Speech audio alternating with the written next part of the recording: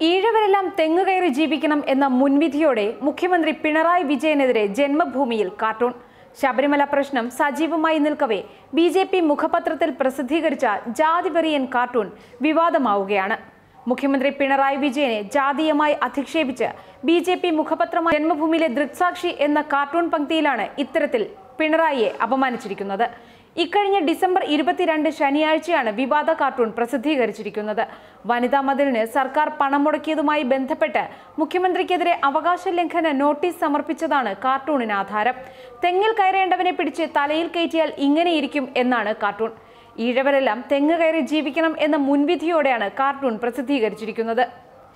ഇങ്ങനെയുള്ള വിമർശനങ്ങൾ സമൂഹ മാധ്യമങ്ങളിൽ ശക്തമാവുകയാണ്. രാഷ്ട്രീയ വിരോധത്തിന്റെ പേരിൽ മാന്യതയില്ലാത്ത പ്രവൃത്തിയാണ് ജന്മഭൂമി ചെയ്തിരിക്കുന്നതെന്നാണ് അഭിപ്രായമുയരുന്നത്. ശബരിമലയിൽ വിവിധ ജാതിയിലുള്ള ഹൈന്ദവരെ ഒരുമിച്ച് നിർത്തി സമരം ചെയ്യും എന്ന് ബി.ജെ.പി. തന്നെ പ്രഖ്യാപിച്ചിരിക്കുന്ന സാഹചര്യത്തിലാണ് ഇത്തരത്തിൽ ഒരു ജാതിവെറിയൻ കാർട്ടൂൺ പ്രസിദ്ധീകരിച്ചിരിക്കുന്നത്. ശബരിമല വിഷയം സജീവമായി നിൽക്കവേ ഇത്തരത്തിലൊരു കാർട്ടൂൺ പ്രത്യക്ഷപ്പെട്ടത് അക്ഷരാർത്ഥത്തിൽ ആ പാർട്ടിക്കുള്ള സവർണ ചിന്താഗതിയെ തന്നെയാണ് സൂചിപ്പിക്കുന്നത്. മറ്റുള്ളവർ എന്നും തെങ്ങുകയറേണ്ടവനോ ജാതി തൊഴിലെടുത്ത് ജീവിക്കേണ്ടവനോ ആണെന്ന ആ പഴയ ഫ്യൂഡൽ ജാതിബോധത്തിന് നേരെ മതിലല്ല ബോംബാണ് വർഷിക്കേണ്ടത് എന്ന രീതിയിൽ പ്രതികരണങ്ങൾ ഉയരുന്നുണ്ട്. സജീവമായി സമരത്തിനും പോസ്റ്ററൊട്ടിക്കാനും ഒപ്പം ഈഴവരെയും പട്ടികജാതി മോർച്ചയെന്നുമൊക്കെ പറഞ്ഞ് ഒപ്പം നിർത്തുകയും ചെയ്യുമ്പോൾ ഉള്ളിൻ്റെ ഉള്ളിൽ നിങ്ങളെ അംഗീകരിക്കാൻ അവരുടെ ഫ്യൂഡൽ ചിന്താഗതി സമ്മതിക്കില്ല എന്നാണ് വിമർശനങ്ങൾ ഉയരുന്നത്.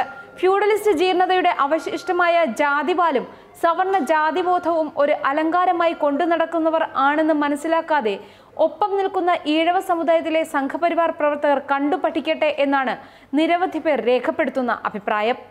ആവിഷ്കാര സ്വാതന്ത്ര്യം ആണ് ഇതെന്ന അഭിപ്രായം ഉയരുന്നുണ്ടെങ്കിലും അത് അംഗീകരിക്കാൻ മറുവിഭാഗം തയ്യാറാവുന്നില്ല.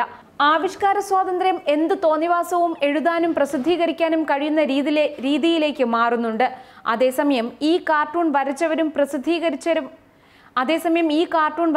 പ്രസിദ്ധീകരിച്ചവരും ഉൾപ്പെടെ ഇതുമായി ബന്ധപ്പെട്ട എല്ലാവരുടെയും പേരിൽ കേസെടുക്കണം എന്ന ആവശ്യവും സജീവമാകുന്നുണ്ട്.